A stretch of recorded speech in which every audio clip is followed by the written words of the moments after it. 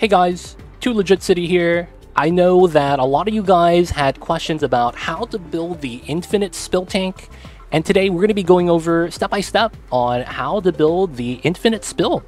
We'll attach it to the video as well so that the people that watch that other video will be able to see this, but I thought was very straightforward, but we'll show you guys exactly how it's done. Now, of course, you guys already saw the design right here that we have in place. The liquid pump design, 6 tiles, the double ladder so that we could walk inside, the hydro sensor, all that's explained on the other video. But to get it started, usually what you would have to do is just build your design. If you want to change up how the airflow design works, you can. For the most part, the only parts that matter is this part to never be changed. Everything else after that at the bottom, I would keep the hydro sensor right below the gas lock, and then if you want to put something else in here, you can move the pump lower, put in another building, that's up to you. But otherwise, you do need the airflow tiles. You guys could use doors instead if you guys would like to, but it's really up to you. And the size at the bottom doesn't matter as long as this is stayed just like that. Now, the only other thing is that this tile has to have an airflow below it, so usually this is going to stay too, and it's going to be from the airflows here that you guys could extend out. Of course, you guys could also flip the build to have it on the left side if you guys would like to, but at the very beginning you just have to have the build in place. Now, for the most part, there's no real gas lock or anything, everything is just oxygen, and what you need to do here is to fill up the bottom 6 tiles first.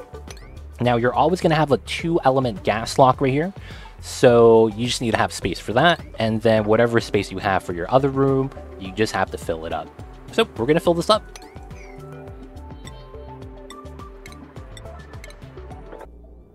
Alright, so we filled up the water tank, as you only need to fill up the 6 tiles, you don't need to fill it up all the way, and the next thing you needed to have was the spill path over here.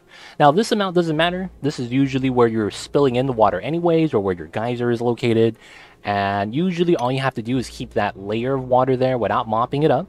Make sure you don't mop that, and then afterwards, we could start worrying about the gas lock. Now, the gas lock in our case is going to be right here. One of the elements is going to be the element that's already surrounding us, and that is going to be oxygen. So, as you can see, we already have a gas vent right here, and that's going to be how we're going to actually get the carbon dioxide into here. So, we have a CO2 line that's coming up, that's going to our rocket line, and we're just going to be very easily grabbing one element. Now, we'll just have it like that. Now, since our vent right here is overpressured, what we're going to be doing instead is we could actually deconstruct the pipeline. And by doing so, we'll release the CO2 into the immediate area. So we're going to select the gas pipe for deconstruct. And we're going to wait for a dupe to do that.